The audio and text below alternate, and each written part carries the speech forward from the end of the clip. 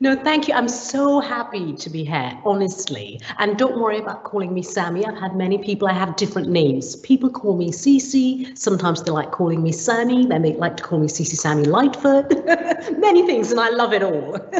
So thank you very much. Do you know what? I'm so excited because all of you that I'm going to be speaking to today, I want to start by saying that anything is possible with our dreams in the creative world. Absolutely. I want to tell you a little bit about how I got into the industry, into the music and TV industry, and hopefully that will help. And I want to hear all of any questions that you have afterwards.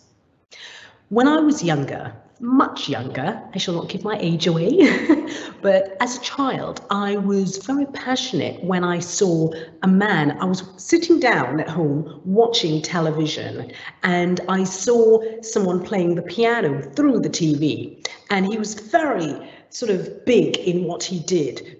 Fabulous clothes, the grand piano, you name it, there it was. And that inspired me. And I decided, I said to my mother, that's what I want to do. And one thing turned out to the next. And I just studied constantly about how to play classical piano. But then when I was 17, I happened to be somewhere where I was playing the piano and singing, and some people approached me and they said, we love your voice, we'd like you to audition for something. One thing led to another, and my first job in the industry was with a woman called Diana Ross. Now, I don't know how many of you know about this lady, but she is an amazing, well-known singer. And I started off as a backing singer for her. But I was so young, I had no idea at that time really what I was doing. I had lots of questions, but I learned along the way. And I want to stop there and just say that to you. For all of you listening, everything starts and you will have lots of questions, and that's okay. That was me. I was 17. Many people doing the backing vocals were in their 40s, but there I was, so young. Sort of, what do? I was so nervous, but I loved doing it. So I was a backing vocalist. I then worked with many other people, Julio Iglesias, many other well-known singers. But as I was that young, I continued learning. So I started to study about the human voice. By doing that, I ended up becoming a vocal coach. Now, when I started as a vocal coach, I started as an assistant working with other people. And one thing led to another because I studied constantly about how the voice worked, etc. I then had an amazing job where I worked with, there was a band, or is a band, they're about to reunite, a band called S Club 7. So I worked with them. I was their main vocal coach. With them, I worked on every tour that they did, and I loved doing it. One thing led to another. I worked with many other well-known artists, and then music competition television shows merged up and did very well. So I started working on programs from Pop Idol that turned into X Factor, into The Voice, and my business started to build. When my business built, I had it in London, but a lot of these television shows ended up going to America. So I ended up having a business in Los Angeles as well. So I started, like I said, as a backing singer. Then I became a vocal coach. That was a vocal coach with a business in London, then in Los Angeles. And I love what I do. I've been doing it for many, many years. And after doing that for so many years, it's now I'm very passionate about speaking to people like yourselves. You are the generation of tomorrow.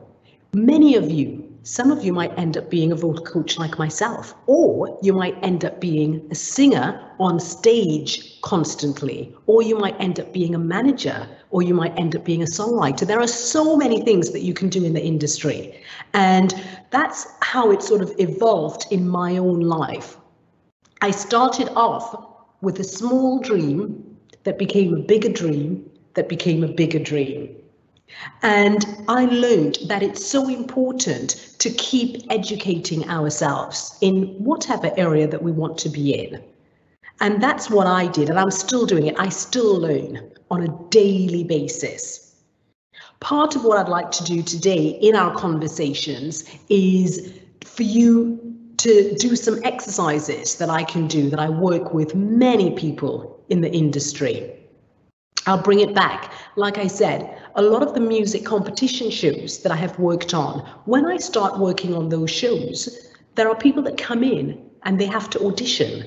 Now, when they audition, many of them are nervous and many of them become well-known singers and other areas within the creative world.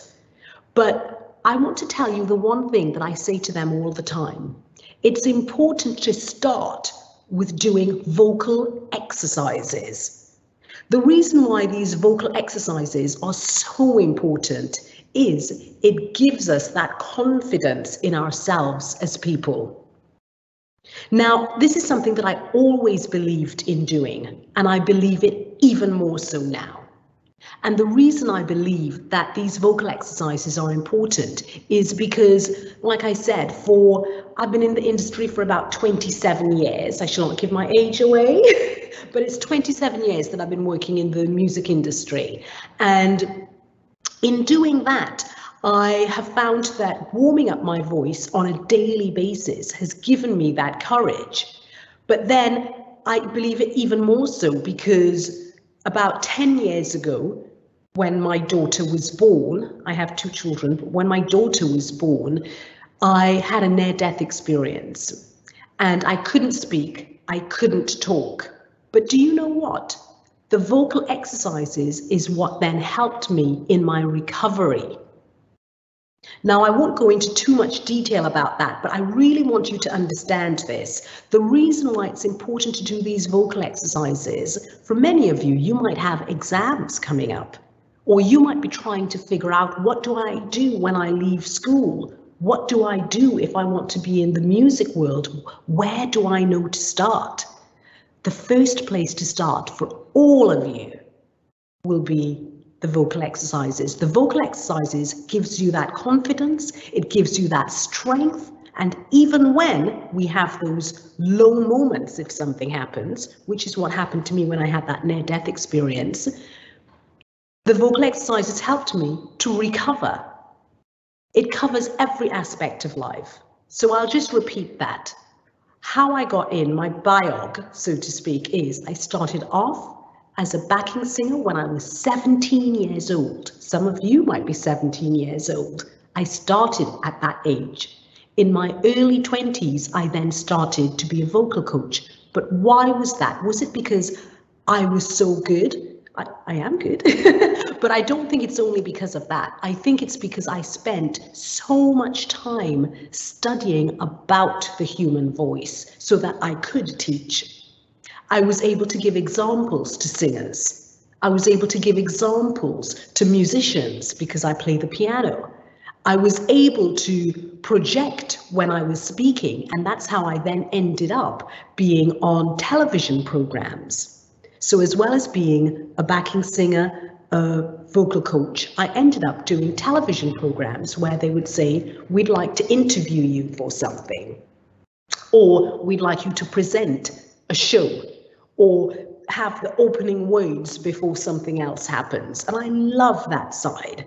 I've been able to do many aspects within the creative world, and then ending up in the business world where I built a business in 2 different territories.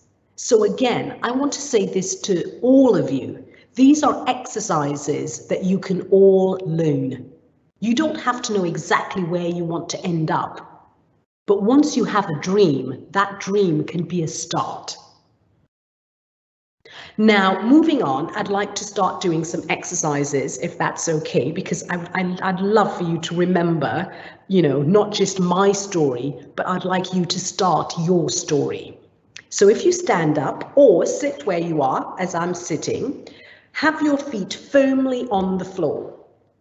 And I want you to take a breath in through your nose and then breathing out, doing an exercise. Now, as we do this, please excuse me because I have a bit of a cold at the moment. And if any of you have a cold, this is actually really good because doing the exercises is important, even if you have a cold. So we'll take a breath in. I'll move to the side so you can see I'm breathing through my nose. And then I'm doing a hiss sound.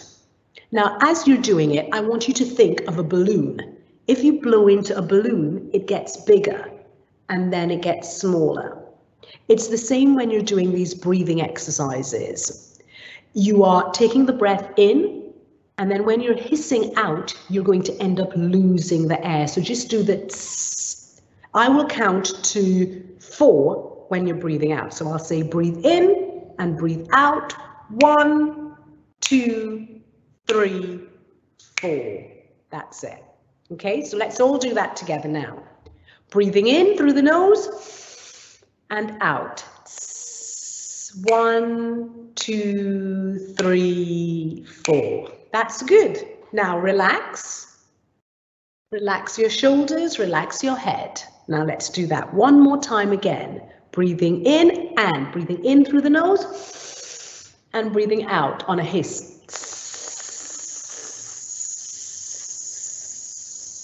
Great. Now, these are breathing exercises that you can find out in more detail with my book, which is If You Can Speak, You Can Sing. Now, all of you will be able to get this book. On my website, I've also got exercises, which is CeCe Sammy-Lightfoot. With the book, everyone at Speakers for Schools, they will have this sent to your school. One book, 1 to 2 books that you'll be able to go into your library and borrow one of these books. I don't want you to have to buy it. I want you to go and get it for free because this is very important. It goes through all the exercises and it points out people who were your age when they were at school and things that they had to do. And like I said, on my website, which is www.CeCeSammyLightfoot.com, you will find it there. So that is the breathing exercise. Now we're going to do another exercise. I want you to say after me, goo.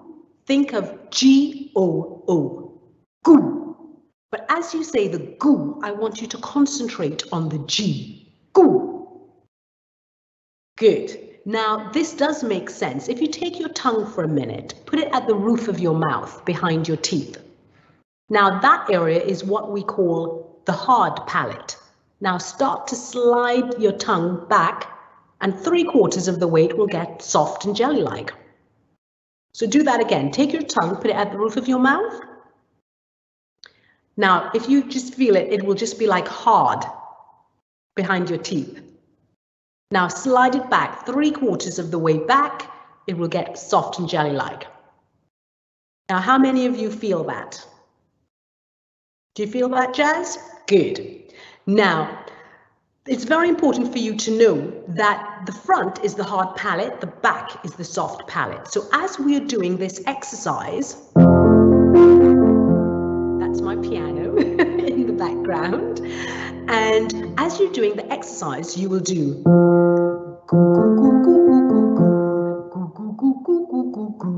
now, as you're doing that, I'll make it higher. Now, I want you, as you're going up the scale, I want you to drop your jaw. So I will do it here for you to see. You'll see if you look at this area of my mouth, you will see when I'm dropping my jaw as I get higher.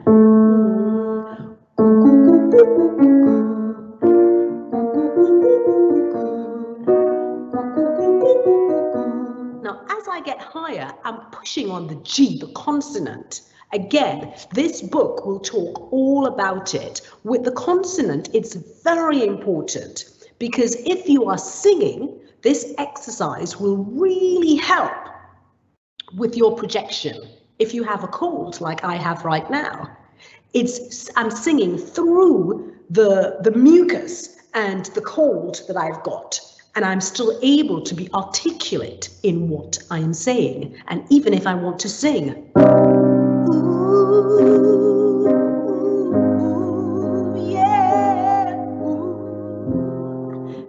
able to do that because I'm singing through with the exercises. So let's do that all together now. So say gu. Now say gi, think of G-E-E, gi. And think of ne, like a baby, ne, ne. So gu, gi, ne. So here we go.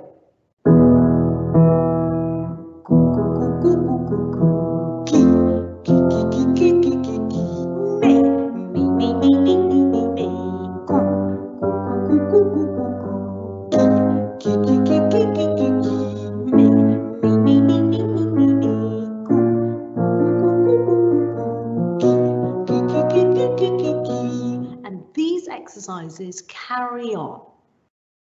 Now, I'm just showing you a little bit of these exercises, but you will find on the websites and in the book, you'll have time to really go through it and learn to do it yourself. But I'm just showing you a little section of it. These exercises are so important for all of you, the breathing and doing the gu, gi, ne exercise. Now, the reason for that, I bring it back to each and every one of you. The reason why this is important is it gives you the confidence, it gives you the knowledge of how to present yourself, and it helps you with your dreams. I bring it back. I was 17 years old when I started working in the industry. Was it because I was extra special? No, not at all. It's because when I was 14 years old, I saw a man on television playing the piano, and it inspired me to decide that I wanted to be in music and in television. But I understood, because my mother told me, you can't just have the dream, you've got to work hard to pursue that dream. And that is what I did. Like I said to you when I started at the beginning, I was 17 years old and I was so nervous. I would not have thought that I would have been able to sing backing vocals for someone like Diana Ross, but I did. And I continued to study. In doing that, I then ended up becoming a vocal coach who worked with many singers right across, not just in the UK, but in Los Angeles. I ended up working on top television programs, and I was able to become a business woman with all of that. Now, all of you that I'm speaking to, I know that there'll be great things that you would do if you choose to learn more about your voice. Learning about the dreams that you have needs you to then take steps along the way. So I really want you, if there isn't anything that you remember that I have said, I want you to remember that phrase that I said right at the beginning. Anything is possible. And that means you. You are going to be able, through these singing skills, to accomplish many things, because everything is about having that confidence. So doing the breathing exercises, the breathing in and out helps you to relax. Then you move into the gu, gi, ne exercises, helps you again to be aware of what we call the hard palate at the front of the mouth and the soft palate. It's very important when you are speaking, singing, that you are aiming for the hard palate. Because if you aim towards the back where the soft palate is, it makes you a bit uncertain, or people may not be able to hear you. Or if you're singing, again, the soft palate is good, but that cannot be the foundation of your voice. There is another skill with your singing, the last one that I'd like you to do. It's called the ne. Ne, ne, ne, ne, ne, ne, ne, ne, ne. So if you do that with me, ne, ne, ne, ne, ne, ne, ne, ne, ne. Now the key with this is as you get higher in the scale, don't try to get louder. What I want you to do is to think more of a baby. Think about it. When we were babies and we were crying, we would never lose our voice. Why is that? It's because we weren't overanalyzing. And we'd be really high and going on forever. So with these exercises, I want you to think more, think of it as an ugly sound. It's not meant to be a pretty sound when you're warming up your voice. It's meant to wake up your voice. So I want you to do the nay exercise with me. But as you get higher, think more of as if you're crying when you were a baby. So here we go.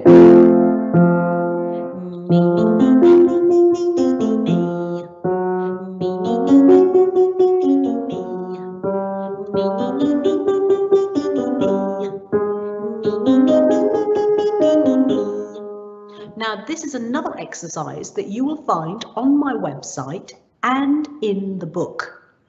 These exercises, like I said, it will help in that confidence. It will help in waking up your voice. Another area that I will say to all of you, I said that was the last one, but actually something else has come to me that I want you to know, that all of your voices are different. And I want you to celebrate that. Some people has a voice that will be considered an alto, a deeper sounding voice. And then some people might have a voice that's up here in their high section, and that is beautiful as well. So I don't want you to feel that you have to have a certain type of voice to succeed. I bring it back, each of you, that phrase of anything is possible is for each and every one of you. The key is about spending the time to learn about your singing skill and being open, like I was, where I started off in one area of the creative world and then I ended up doing other things. That way I was able to have a full career in the music and television world. And that can be any one of you too. So that's it from me for now. What I'd love to find out would be some questions and answers that you would have so that I can be very more specific of what you're doing. But like I said, I want to just repeat that. If you go onto my website, www.CeCe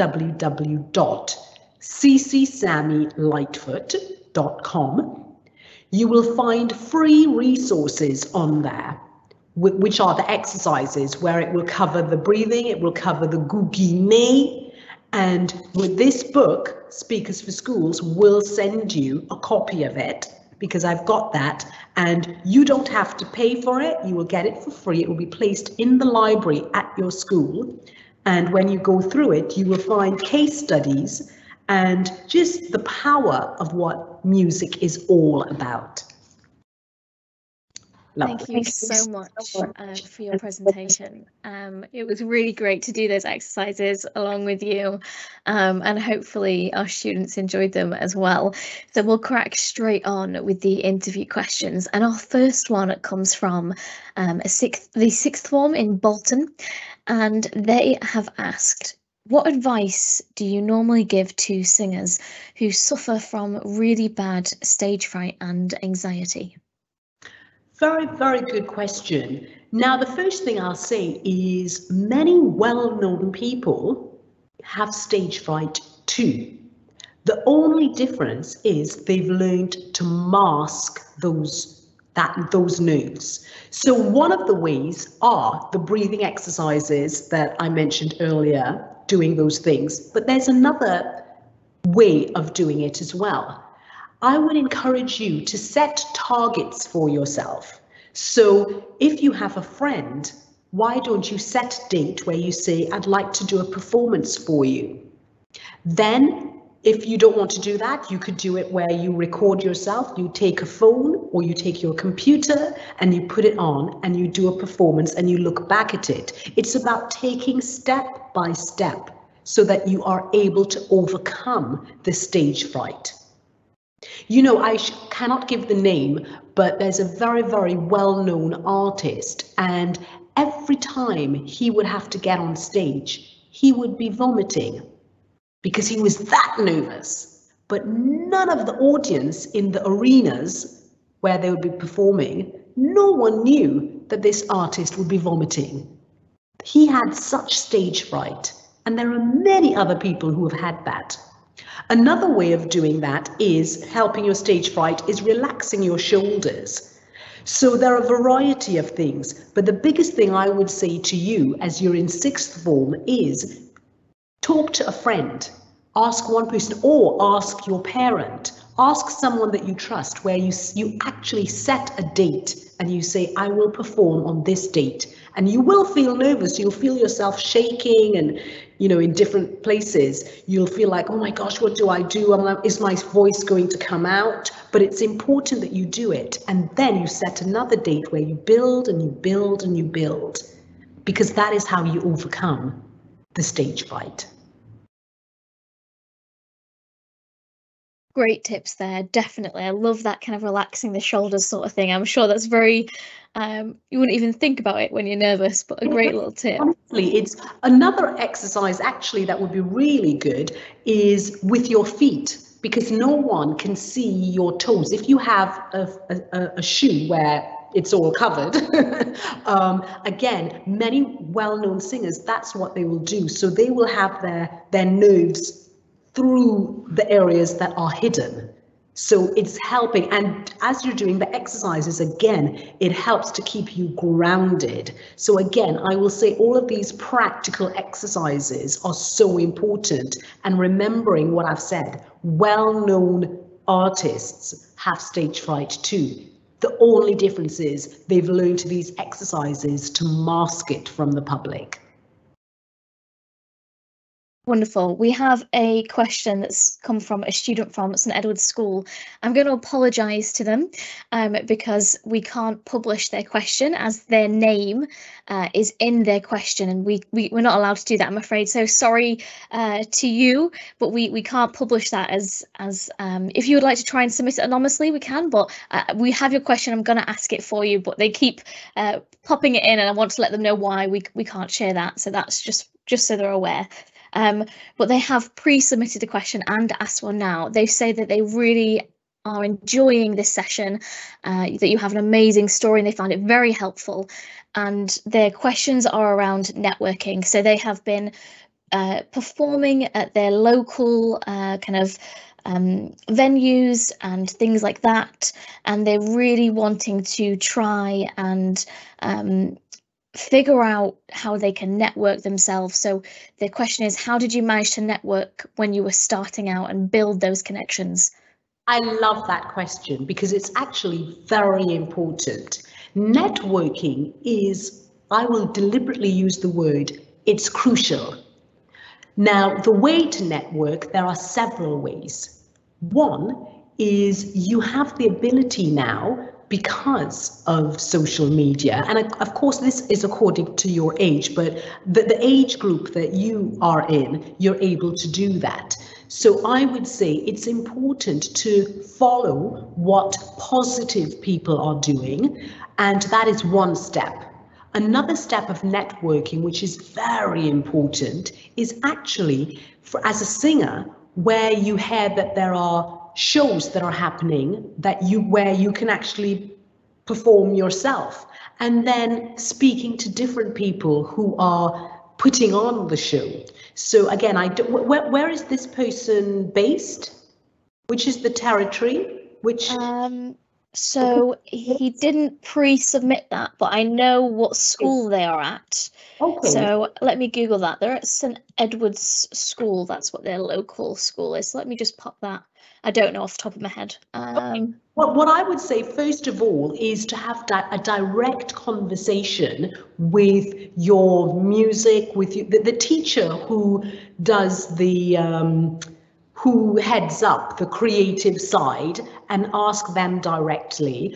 I would also say, you can get things online where you can see there's something called the Stage magazine, where you can actually, again, you can go and they will have auditions when it's going to audition after audition. Auditions, I always say to people, that is the best networking area. I have met young singers that I would never have met if they didn't come to the audition. So these music competition shows, everyone thinks, oh, it's because you have to want to win. You don't have to think, I'm going to win. But by going to the audition, you meet people like myself, and we'll meet you. And a lot of us, believe it or not, we're quite open to have these conversations with you. That's what the networking is all about. I have met, actually, in this book, there is an artist that I mention in the book, and you see a picture and all of that. And that person I actually met at one of the music competitions where they auditioned. And the person and I, we just started talking, and the person told me what they were wanting to do. They didn't win the music show, but again, they learned along the way. So networking is important, but it's much more simple to network than you probably realize, because you have the power of the social media now, where you can go in and follow people, you can send messages, and very much go to audition, please. We're getting lots of questions in, so really loving this. Thank you so much to everyone who's submitting questions. So I can, because I know I talk forevermore. So we have an anonymous school that has said that their students that are watching would love to know the biggest crowd that you've sung in front of. Ooh, very large. I've done arenas of like 20,000, huge masses of people, masses, and I've loved it. And interestingly enough, it's not when you have a huge audience of 20,000 where you are as nervous as when you are with 100 people, because you can actually see the 100 people. Whereas with 20,000 people or 30,000, you don't see them all because the lights don't cover, it just doesn't cover it. So, but yes, I've in huge masses of people that I've performed in front of. And I love it. I get nervous like all of you, but I've learned to overcome it. Right, our next question again has been submitted to us, and it comes from Adayfield School, or sorry, Academy, and they have asked, how can we develop our upper range? Do you have any exercises to have a more power in that upper range? That's very good. Again, those exercises are very important. I'll show you a perfect example where you start from the high note and going down the scale. You're going high into the, it's very much about the vocal technique exercises. Again, if you go onto my website, I answer some of these questions actually, and you can even try doing the exercises where like this.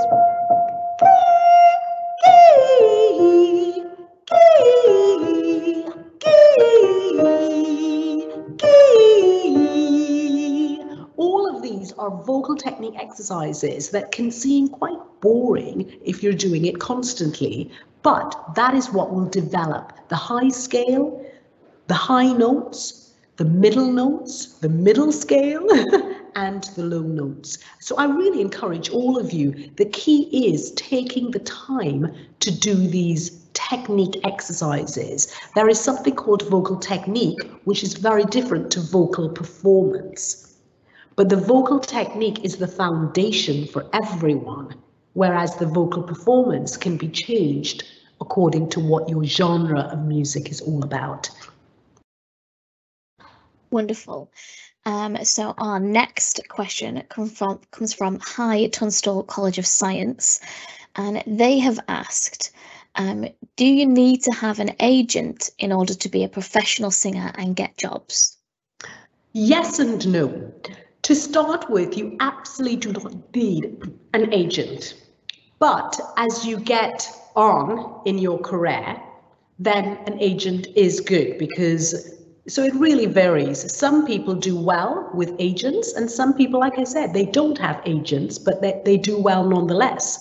So I will say, don't get too caught up in that. The main thing is about doing auditions so people can see you. It's also about singing and putting it on your social media so people like myself can see you, and also so that agents can see you. But don't get too caught up in I must have an agent, because some people think that's what will make them well known. And there are many people who don't have agents, but they're doing quite well full time in the business. So it's not a yes or a no for that.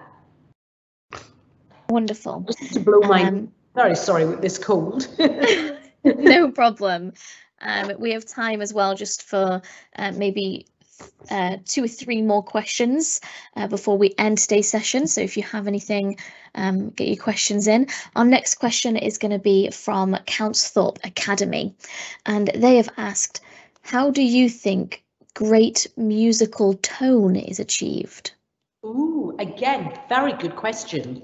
I think, first of all, it's learning to love your voice, because many people don't think about it that way.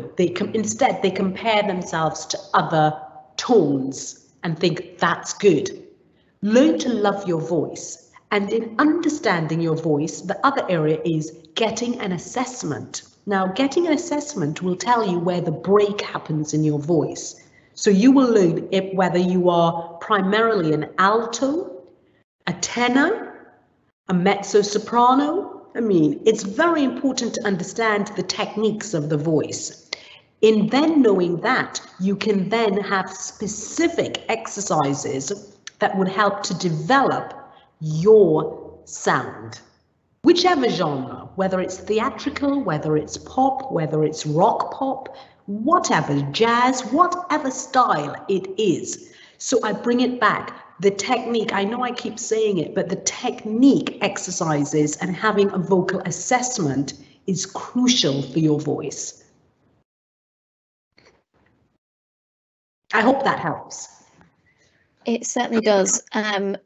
So we have a question that's come in anonymously, and I feel like, I know you've talked a little bit about kind of developing confidence and overcoming anxiety, but I think it's more kind of tips and tricks. So do you have any sort of tips and tricks or anything about how did you develop your own confidence?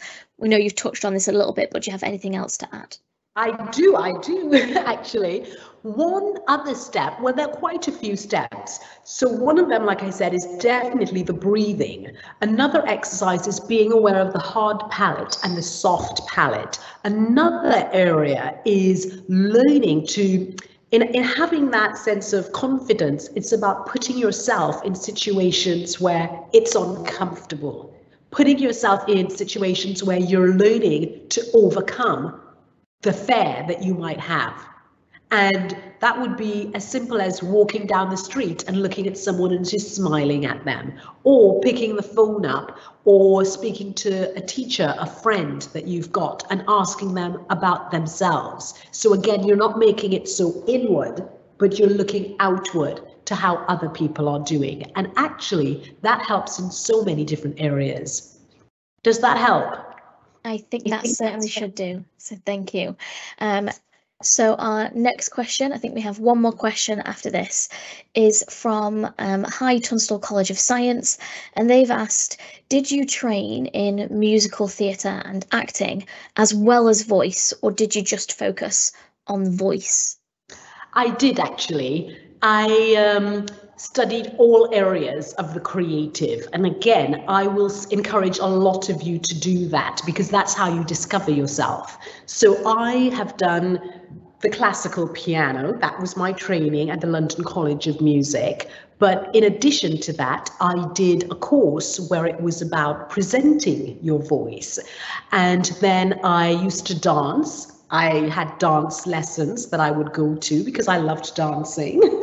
And in terms of the acting, I did a course in that too, and I was always over the top with my acting, always. My sister used to tease me. She'd be like, oh my gosh, you're so good with your singing, but you're acting, you know, and I laugh about it to this day. So I would encourage a lot of you that it's important, because you're so young. I know sometimes, you know, a lot of people your age or people in their early 20s would say the same, oh my gosh, you know, I'm getting older. And I'm like, not really, you're still so young. So I would encourage encourage all of you that education in the creative world is very important. So don't put yourselves in a box. Don't just say, I'm a singer and that's it. If you're a singer, that's wonderful, but learn about the acting, learn about the dancing, not saying that you have to be doing it yourself all of the time, but by doing it, it makes you aware of the creative world. Something as simple as going to the museum. There's a museum, it's called the V&A Museum, and I'm a patron at that museum, and the reason I love that place, and I would encourage all of you at your age to go there, is to visit it, is because it covers everything about the creative field. It doesn't only make you're a singer and that's it. If I was a singer and that was it, I would never have become a businesswoman, would I?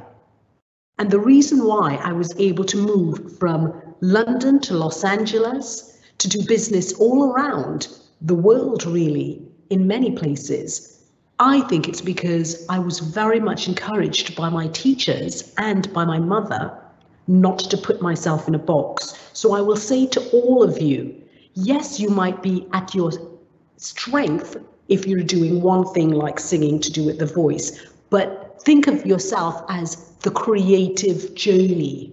So you are creative. You might end up working in an area that may not seem like that, but it is nonetheless.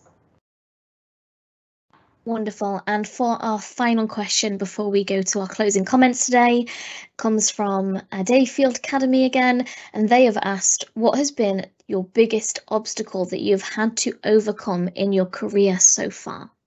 Very good question. My biggest situation, I will put it, was when I lost my voice and I lost the ability to speak. And I mentioned a bit of it earlier, when I had my daughter, 4 months after, I had something that was called a brain aneurysm. And I won't go into what a brain aneurysm is, but basically I passed out and I was in effect like in a coma. And when I woke up after 2 weeks, the doctor said to my family, if she wakes up out of this, she won't be able to walk and she won't be able to speak. And the doctors were correct. When I came out of it, I could not do that. I could not walk, I could not talk as I'm talking to you now. However, these exercises that I've done with you, those are exercises that I started thinking about it because I could not speak and I couldn't, but I started using those exercises of the consonants, the vowels, k, t. I wanted to say, I want a cup of tea. I couldn't say anything like that, so k, t, m, g. And so I had to restart my ability to do this. That was the biggest issue that I had, but it actually made me stronger. I'm now able to speak again. It was a 3-month process to be recovered from that situation. It was a horrible situation, but it taught me that anything is possible. It taught me the importance of the vocal technique exercises that I have shared with you today. So I want all of you to remember what I've said. Anything is possible. All of you will be able to work in the creative world and make money from it if you wanted. I've done very well financially and I'm proud of it. But that didn't just happen. It was because I worked hard and I am still learning to this day. And that can be all of you that's doing the same. Thank you for sharing that with us. That was a really lovely question to finish on, I think. Such an amazing story to kind of push through and you know, so inspirational. So thank you for sharing that. Finally, before we end today's session, is there any final thing that you would like to say? All I can say is I really encourage you in your school library. You don't have to pay for it. You will find this book. If you can speak, you can sing. Please borrow it and read it from your school. And please come on to my website because there are lots of questions that I have on my website and that will teach you. And again, those are free resources that I'm very passionate about bestowing that and handing that over to all of you because you are the next generation and I'm very excited to see all that you will do